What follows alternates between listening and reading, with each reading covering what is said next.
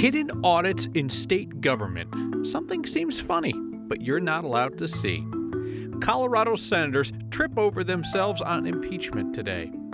Tonight we learn who was telling the truth when an exotic car driver claimed a state trooper let him off with a warning for going 190. And the story of a kid who decided to save a train. That's next. Audits of state government give you, the taxpayer, a chance to see what is happening behind the scenes. Usually. Not this time. 2 audits of Colorado's IT systems. They hold your personal information. You don't get to see those audits. Politics guy Marshall Zellinger wants to know why.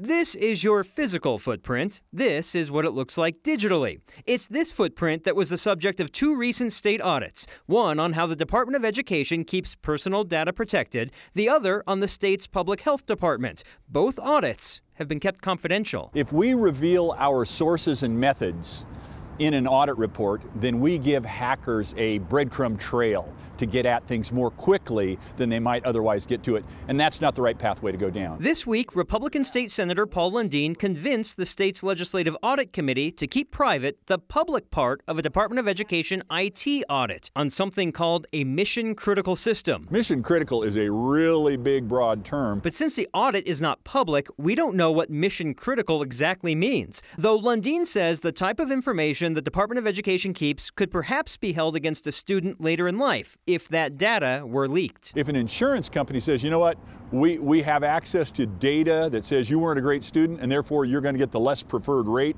on your insurance, that would be a misuse of data. A different audit was reviewed today by the Joint Budget Committee, the lawmakers that help determine how and where the state spends money every year. This one dealt with CDPHE, the Public Health Department's IT systems. Does more money need to be spent on IT, or is it not being spent wisely? That conversation about your taxpayer money and your personal data was done in private. We always ask questions of departments about how they are using taxpayer dollars efficiently. And when there was an audit done, we wanted to ask more questions. And in order to do that on a confidential audit, we had to go into executive session. So what might your footprint look like within the state health department computers? I asked the state's IT office, and I was told some things you might expect, others you might not. Health information, sure. Addresses, social security numbers, and even tax information, Kyle. What we're talking about with this data, this isn't about stealing your credit. This is more intrusive than that. Sure, and at the end of the day, people are going to have various levels of trust in government. What's that old journalism saying? If your mother says she loves you, check it out. You know, we tend to be maybe a little more skeptical than some. I mean, we vote these people into office to do a job, but, you know, as journalists, we like to make sure that, hey, an audit really tells us what's going on behind the scenes, and when we can't even see that, then we have to just question a little bit more and hope that the people that are elected are doing the right thing. Thank you, Marshall. Colorado's congressional delegation is proceeding down predictably partisan paths on impeachment. As House Democrats unveil articles of impeachment today, Colorado's House Democrats are all expected to vote for them, all of Colorado's Republicans against. If the House votes for impeachment as expected, the trial and potential removal of President Trump would be in the hands of the Senate. Colorado's Democratic Senator Michael Bennet said today he will likely vote to impeach. No, you won't. Nope, that's what they do in the House. This doesn't happen often, so you can understand some confusion over the process. We assume that Bennet means that he will be voting to remove President Trump from office. Colorado's Republican Senator Cory Gardner called impeachment a total circus to appease the far left. But Gardner said as a juror, he'll be fair. Nothing says fairness like partisanship and name-calling in the same sentence, too. Another Democrat who missed the memo that his party has already selected former Governor Hickenlooper to run for Senate is DU professor David Goldfisher. Just got into the Democratic primary race today. I don't want to be the one to tell him about Hickenlooper. He teaches on national security and he's consulted at the Pentagon, so he has real credentials. Goldfisher says he'd like to focus on what he calls a humane immigration policy, climate change, and universal health care. Most of the high-profile Democrats in the Senate primary dropped out once party bosses got behind former Governor Hickenlooper. The Lamborghini driver claimed that a Colorado state trooper did not care that he was going 190 miles per hour, fast and not at all furious. The self-proclaimed Lambro was bragging on YouTube about just getting a warning. Our Steve Steger has been trying to figure out who's telling the truth here. The State Patrol or the Lambro? He goes, you know how fast you were going?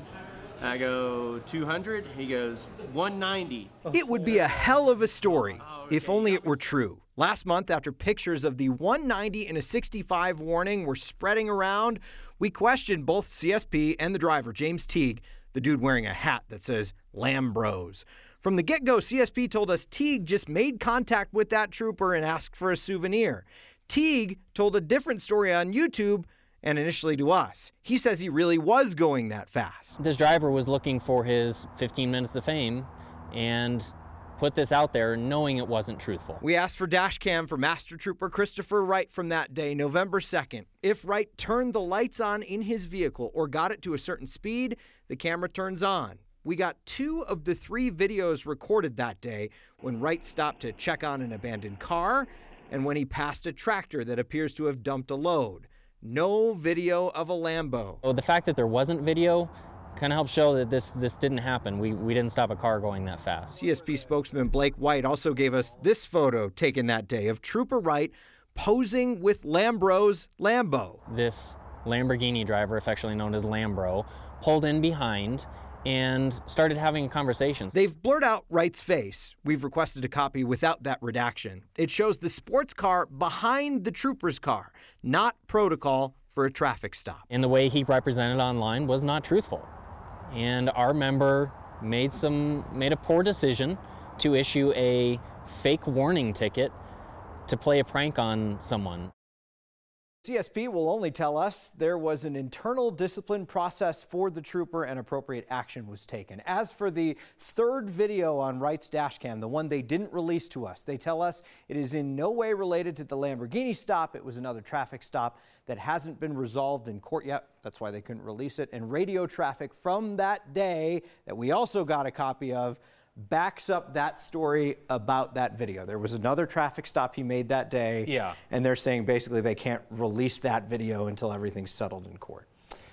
It's a little bit reassuring. I don't know, as somebody who drives on the roads, that it appears that it was a trooper who decided to make a joke that he wasn't supposed to make, as opposed to just, oh yeah, go 200 down the highway, CSP don't care. The question is too, I mean, he did do it using an official form. You couldn't you don't have any from the desk of trooper whatever that you could just write it up in your car. Yeah. Well, it's bad news for Lambro. I know we've enjoyed talking to him. He's a fascinating character. Interesting guy. Yeah, I like his hats. Thanks, Steve. Hemp has been legal for nearly a year, yet banks still had to report hemp business to the government as suspicious. That requirement is now being lifted, but Colorado's Bankers Association tells us they still have an issue because hemp businesses use their crop as collateral. And as we've often talked about here, that crop sometimes tests too high for THC, too much like marijuana, and then those hemp growers lose their crop and they can default on their loans. Elbra Wedgeworth is looking ahead to her retirement. In her rear view are accomplishments as memorable as her name, like overseeing the reopening of Union Station and being the first woman of color to lead the Downtown Denver Partnership. Wedgeworth sat down with our Anusha Roy to talk about the challenges of yesterday and today. Elbra Wedgeworth's footprint stretches across the city, from her name etched into the DMV building on Tremont to the changes she made as a city councilor, her role in overseeing the big redo of Union Station 5 years ago, and currently working at Denver Health. Growing up in East Denver in a housing project to being in this chair right now, no, not at all. She said it's taking retirement for her to properly sit and reflect on her public career that started in Denver in the 1980s. When you grow up like I did, and you come from a poor family and you think you can accomplish things and you want to make something of yourself, failure is a good motivator. Wedgeworth was the first person of color to chair the Downtown Denver Partnership in 2013, giving her a unique perspective on how the city is changing. When you're a woman of color, you basically want people to recognize you for your leadership, because people can look at you and know that you're a woman of color, but you have to prove that you can also lead. And you bring other women with you, because women have power. After 3 decades, she realized she helped open the door for other women and minorities, but the impact was limited. Sometimes I look back on things that I thought we accomplished 30 years ago, and we're fighting the battles again. Wedgeworth, who is now days away from retirement, is still waiting for the day Colorado elects a woman to the U.S. Senate, a female governor, or Denver mayor. So her message is one she told herself over and over again since the 80s. Put your mind to something and you can accomplish anything. So Wedgwood said that after retiring this month from her position with Denver Health, she's hoping to switch to a more mentorship role, especially for the younger generation in Denver. And Kyle, she's hoping to step away a little bit from the public spotlight as well and spend some time with her family. Yeah. And interesting that she notes that issues that she thought were put to bed are being faced by that generation that she wants to work with. Yeah, and that's a conversation she said she's going to continue having with anyone who's willing to sit down and talk with her about it. All right. Thank you, Nusha. A 36-year veteran of the Denver police force has something he wants to say. If you don't manage this PTSD, if you don't do something to cope with it, it takes over your life, it runs your life. He wants other first responders to know help exists. And a father and son are taking on an enormous project, 22 tons worth. Next.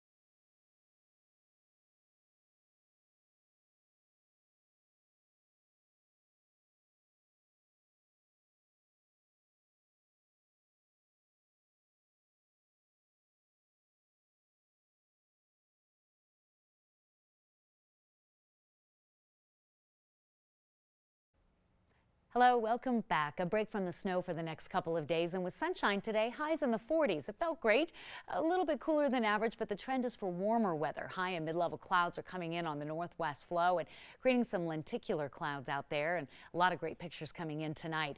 We have high pressures, our dominant feature, the cold air beginning to push east. The next storm moving on shore in California. It will be here Friday into the weekend. More of a mountain snow producer, but Denver may see a few snow showers as early as Friday night, but not this night. We we have fair skies and light winds with a little bit of foothill cloud cover and a few light snow showers around Steamboat and Aspen, but no advisories for travel. Partly cloudy, low 20s in the city. That's where we start tomorrow, but our high will be close to 50 as we move through Wednesday, Thursday, and Friday. Friday night, chance for a snow shower the same Saturday. Another cold front Sunday keeps us cold as we end the weekend and start the new week. But as we start the new week with sunshine, temperatures will stay in the 30s on Monday.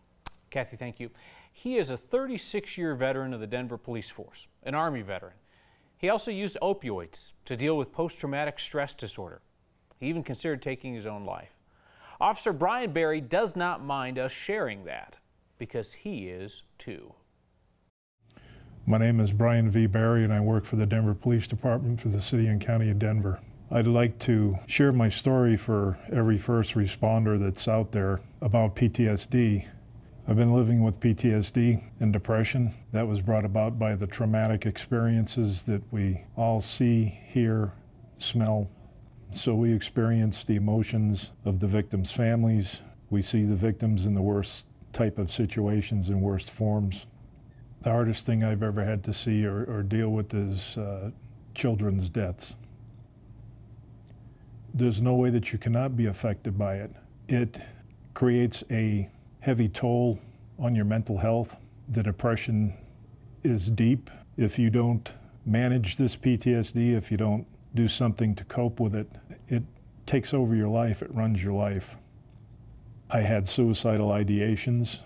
It put me in a very dark place, and to where I couldn't communicate with my kids, I couldn't communicate with my wife anymore. And that's what finally brought her to say that she would leave me if I didn't get any help.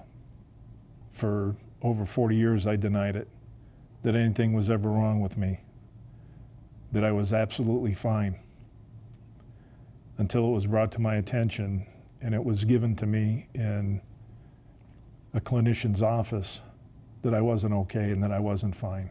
I want people to take away from my story that you can survive. You can manage this, you can get through it. I want all the first responders to know, even the dispatchers and call takers to know that there is help out there and you need to ask for it. Yes, indeed, there is help out there for anybody who needs it. The Colorado Crisis Services line offers support 24/7. Not talking about a referral to somebody a day or two later, somebody who is ready to talk now. You can call 1-844-493-8255 or text the word TALK to 38255.